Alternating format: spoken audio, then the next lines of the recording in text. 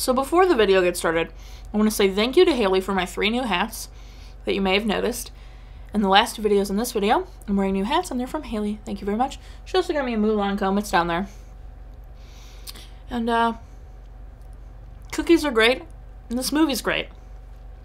Let's get started.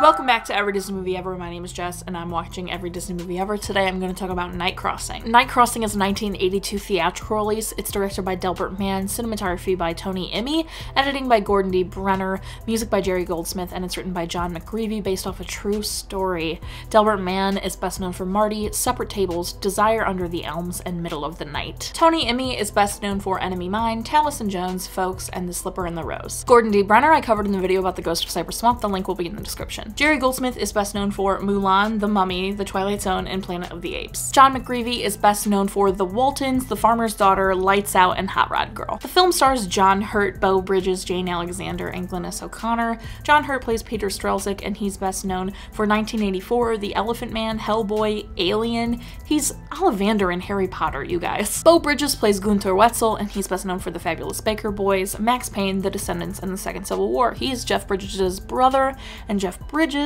is coming out in a Disney movie later in this same year. Jane Alexander plays Doris Strelzik, and she's best known for Kramer vs. Kramer, The Cider House Rules, The Ring, and The Great White Hope. Glynnis O'Connor plays Petra Wetzel, and she's best known for Ode to Billy Joe, Melanie, The Boy in the Plastic Bubble, and Graduation. As I said, Night Crossing is based on a true story about the Strelzik and Wetzel families and how they escaped East Germany into West Germany in a hot air balloon in 1979. And the movie was released in 1982, just 3 years after it happened, and it's really incredible. The German title directly translates to With the Wind to the West, which is technically inaccurate because they did not travel geographically west. They traveled geographically due south, but it was still considered West Germany. The real flight also took 28 minutes. In the film, the East German license plates are numbered correctly, but they are pressed on West German blanks and used their standard dies. I thought that was interesting. The real Peter Strelzik died 45 days after John Hurt, who portrays him. It's kind of spooky. The film took 14 weeks to make, which is a very long time. They ran into a lot of issues because of temperatures being too low. They had to do a lot of ice removal, and they had to paint trees to make it look like it wasn't the middle of winter and looked like September, because the real flight took place on September 15th/16th of 1979. The film was shot on location in Bavaria. Disney flew the families out to meet the actors and then later to come to the premiere. The real hot air balloon was stored in an escape museum in West Berlin, Germany. They created their own intra-German border called the Death Strip. It was 16 feet high and half a mile long, which is a big deal. That's like crazy. It made $8 million in the box office, sadly. The film starts with stock footage of East and West Germany during that time and the border wall being built, etc. It had automated machine guns, it had people with machine guns, it had guard towers, it had fences, it had mines, it had triple arms, it had everything to ensure that people were not trying to escape from East Germany into West Germany. It was very, very intense. The opening music and the music throughout the film is incredible. I thought the music really, really suited the scenes and the subject matter. The accents are probably my biggest complaint about this movie. These are both German families raised in Germany. Half of their family is in West Germany and half their family's in East Germany. They're obviously from Germany, and none of the main characters have a German accent. Beau Bridges has his American accent, and John Hurt has his British accent. And it really frustrated me. It does not take from the story of the film at all, I don't think.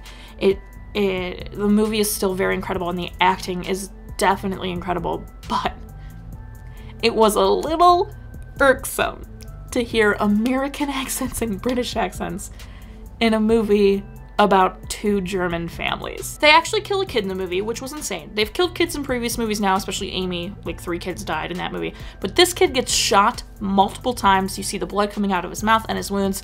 It was very jarring and very shocking. This movie is obviously not for children because it has no subject matter a child would be interested in. They don't want to watch some family try to escape East Germany into West Germany.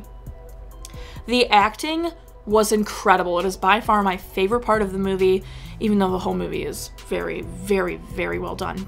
But the acting is incredible. John Hurt and Jane Alexander were so good. I have a clip I want to show you.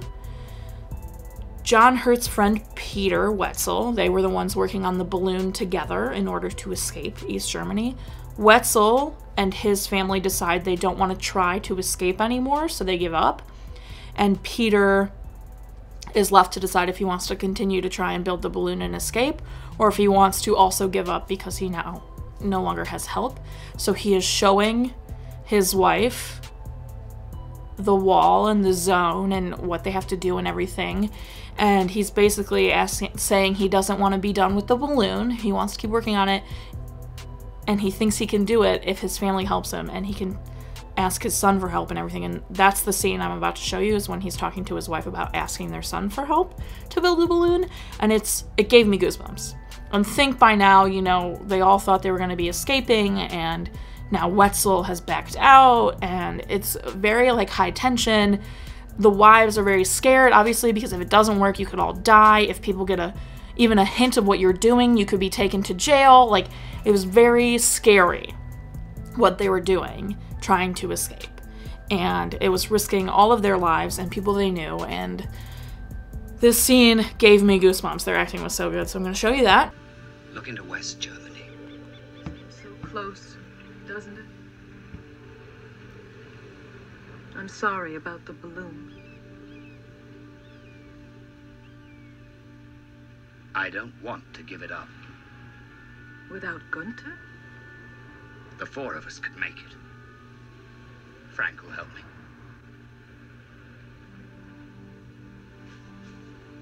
Have you told him?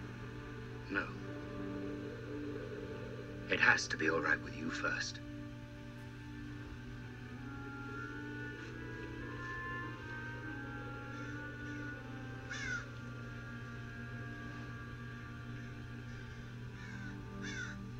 There are boys, not much older than Frank, ready to kill us if we don't make it.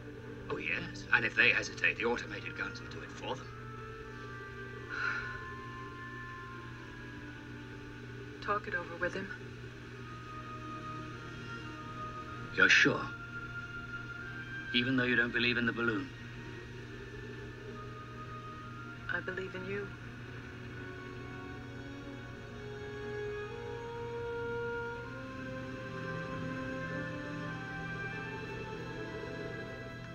I love that clip a lot. I know it might not seem great out of context because you're not seeing it all the way leading up to that and then after it, but the acting in it is incredible. I think Jane Alexander's performance in that scene is extraordinary. Her beeps, her slight tears, her fear, you can feel her fear in that scene, at least to me. The pacing in the movie is fantastic. I think Gordon D. Brenner has outdone himself. I think this is his best editing work yet. I was stressed anytime they were in the balloon. I was stressed for a lot of the movie anyway, but just the balloon scenes specifically, I was so stressed out. I think Gordon D. Brenner did a fantastic job. Also, the real-life flight took 28 minutes, and when they get up in the balloon for the last final attempt, 27 minutes of the movie is left. I thought that was very appropriate and fun.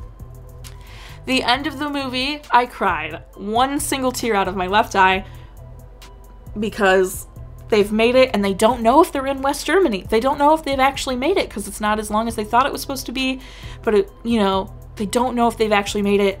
So just Peter and Gunther go to find someone, and they find somebody and they're like, is this the West? And the cop says, of course it is. And they just start celebrating and crying. They made it. They, you know, they can have their dream, their lives. And I cried a tear. It was so wonderful. They even did like a freeze frame end, but they also did the like thing where they say where they are now. Like at that time, it was 3 years after it had happened. So Gunther had become the mechanic he wanted to become, and Peter was like a TV repair guy, and their kids were allowed to like do whatever they wanted and not have to join the army, and just, it was so wonderful. The film stuck to the true story very well. I read all about the true story and the movie covered all of it. I feel like this is probably the closest Disney has stayed true to a story yet. The movie is so well done. I didn't have an obsessive reaction like I have in the past with, you know, Smoke or Almost Angels or The Littlest Horse Thieves, but it was just a fact that this movie was good. Like, I was just watching it and I was like, yes, this is an incredible movie. It's just like a fact. It's not an obsessive like shock to me. Just as I was watching, I was like, yes, this is very good. Wow. So I think I'm gonna give it 9 hot air balloons out of 10, only because I didn't have an obsessive reaction. That's not to say I don't think this movie is incredible and the acting deserves a 10 out of 10, but I'm giving it 9 hot air balloons out of 10. Our total movie count is... Our cry count is... Parent Death Toll is still the same. If you want to keep up with what movie I'm watching when, follow me on Instagram and Twitter and you'll find out what movie I'm watching when. I put up videos every Monday and Friday. Until next time, comment, like, and subscribe, but I'm not charged of you are, so you do you, and don't be the East German police about it. Watch this movie, it was so good. I'm also so hot. That didn't help me at all.